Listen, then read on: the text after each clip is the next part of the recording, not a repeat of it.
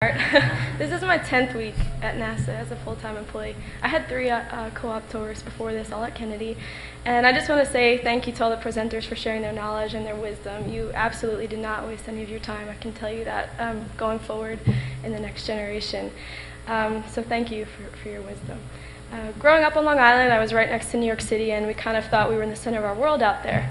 I was very aloof from everything going on at NASA, to be quite honest with you, and I really didn't have that experience that, if you grew up around the space areas, you have, with you. So my senior year of college, I chose chemical engineering, not because, I knew what I wanted to do with it. I think I was trying to follow my brother's footsteps. He was off being great at West Point in the military academy, and I wanted him to be proud of his little sister, so I picked chemie.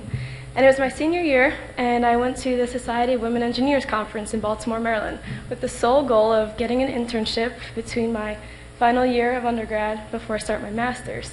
And I saw the NASA booth at the career fair, and it has this electric fence around it, and it's zzz, they would never want to talk to me. In my mind, NASA was just this great, they breed these people on a mountain somewhere, and then they go work for NASA, and they're just these untouchable people, and they're amazing, and they do great things.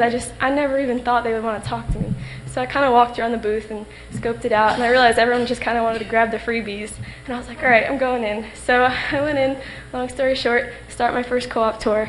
Here I am at the Kennedy Space Center, sitting outside on the spiral staircase of the Launch Control Center, watching my very first launch. Really finally coming to terms with what the International Space Station was, finally, 21 years old at that time, and I finally figured out, wow, look at all this going on. So I'm watching the launch, and I don't know what to expect. Watching it go up, I see the fiery mass, and I feel the vibrations in my chest, because you're right there, as close as you can get to the pad. And I realized tears are streaming down my face, and I didn't expect to cry, I didn't really understand the emotion, but it was at that moment when I finally knew, okay, I want to be, on that vehicle, or this is where I want to be, this is where I want to stay forever, and I never want to leave. And so here I am, my 10th week full-time. I came on, after Constellation was canceled, I knew Shuttle was ending, and I'm a product of my generation. Here I am, we still want to be here and move forward, and I'm humbled, standing up here, I'm shaking in this podium, but you're asking me to express challenges we face as a young professional. So I am the real deal, young professional, scared out of my mind, but excited, and I feel like I've been given the confidence to move forward in a good direction. So here are some challenges. When I walk around at Kennedy, you have to be very aware of everything that's going on. A lot of layoffs, a lot of, the program's ending, there's a lot of emotional attachment. And I kind of get 2 reactions when I say, hi, I'm a new hire. First reaction I get is, oh, you're a new hire? This is wonderful, take me under your wing. It was kind of what was said on Wednesday, where I'm standing on the shoulder of a giant, and they're trying to let me reach higher than they'll ever know that they can, go in the future. And they're giving me that firm support and sharing their knowledge with me. And that's the power of mentorship. And I've had some extremely wonderful mentors, and it's really kind of shaped me as who I am and going forward. The other reaction, and this is a dramatic case, but for the point I'm trying to make, the other case I get is, oh, you're a new hire? NASA's hiring? They hired you? Whoa, okay, well, that's wonderful. I'll share my story with you, and I've had a great, wonderful time here. NASA's a wonderful place, but, your generation, I don't know about that. Good luck to you, and good luck with that.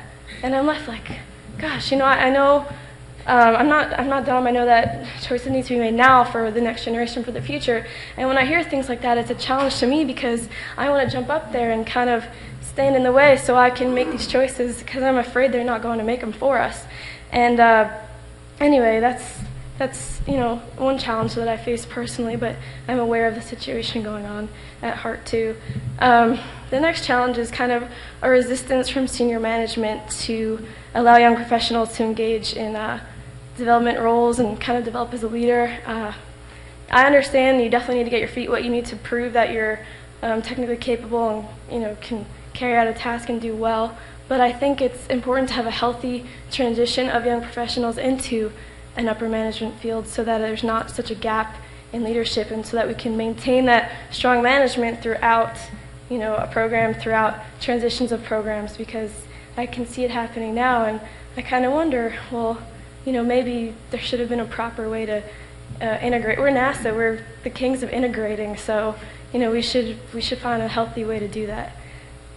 Third challenge is, we're not in a clear direction, but neither is the rest of the country. And I'm looking at this as prep time, as time to kind of sharpen my swords and, eat up as much knowledge as I can and learn and grow. This way, when a challenge is made, we can hit the ground running. And I think that was mentioned in a lot of the presentations earlier in the week. And if we are given this time to develop and we're given meaningful tasks that have high enthusiasm and a good outlook towards the future, you're not going to have as bad of a retention time. If we go around telling everyone to new hires, oh, good luck to your generation, it's going to be interesting, they're not going to want to stay. It's pretty simple. And yeah, they'll leave. Maybe they won't find what they want somewhere else, but if you go around saying those things, that's what makes someone want to leave. And another challenge is Apollo had the public engaged. I'm being repetitive from everything that's been said all week, but Shuttle, it was kind of lost and with PR, and we've been talking about that as well. And I think a challenge for our generation is kind of engaging that, not my generation, but the future generation. And that's a big challenge for us as well. The fifth challenge, generational differences.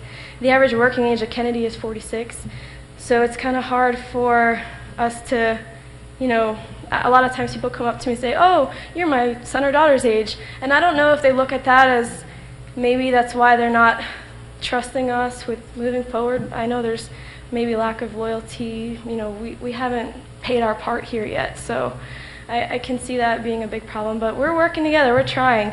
And I think a lot of our generation is less bureaucratic, as you kind of saw from the other PowerPoints. And although we're less bureaucratic, it's the older generations or the previous generations feel it's a form of lack of respect, and I don't think that's the case at all. We're just different in that way, and and that's a big challenge because we have all these different generations, and we need to work together. And my generation's here, and we're willing to work, and the next generation is my generation, and I'm so excited to be here. I can feel the paradigm shift about to happen, and we're going to have some low years, some slow years, but we're ready here. I'm a perfect example, and we need your help. So things like this are just amazing, and I really sincerely enjoyed my time here. And it's my 10th week, so I'm still that excited puppy, but I have no doubt in my mind that NASA will continue to have the legacy live on, and so hopefully I can give you some happiness as I stand up here at the podium for the future. But I have high hopes for NASA, so thank you.